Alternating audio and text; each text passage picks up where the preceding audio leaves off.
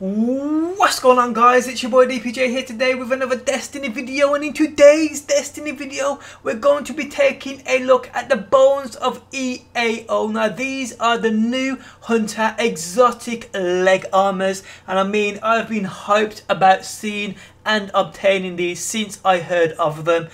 Finally, in today's video we take a closer look at these beastly ass things, but before we get into that, if you guys could leave a like, I would appreciate the support, as it really does help out. Now my friend actually was rewarded these from a legendary engram. The lucky mofo got the bones of EAO. That is just absolutely crazy, it really is. Now the two mods that come with the bones of EAO are carry more ammo for heavy weapons and upgrades double jump with an additional jump. Now what I have been told about this actual mod is that it doesn't work on blink, but it will upgrade your better control jump, which will allow you to perform evasive maneuvers you never thought were even possible with the Hunter. Here you can see them up close and they do look absolutely incredible. I mean, they look like they've got the Warlock Skull of Dire Ahamkara on the left kneecap.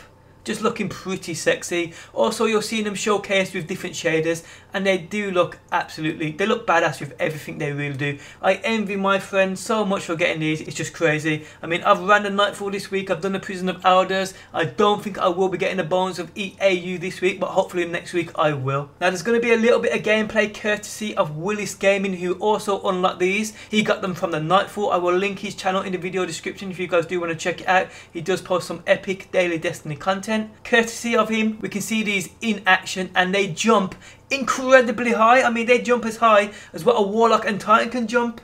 This is what I need in my life for my Hunter, I really do. But guys, if you've got these, let me know down below in that comment section. Also, if you have any other new House of Wolves exotics for either the Titan, Warlock or Hunter, let me know that too. Also, tell me down below what you got from the Prison of Elders. I am curious to know. You can always tweet at me your rewards at DPJSC08. My Twitter is linked in the video description. But guys, hope you enjoyed the video. Do drop a like, I do appreciate the support. Tell me what you think about these if this is the first time you've seen them. Subscribe for daily Destiny, and peace out until next time.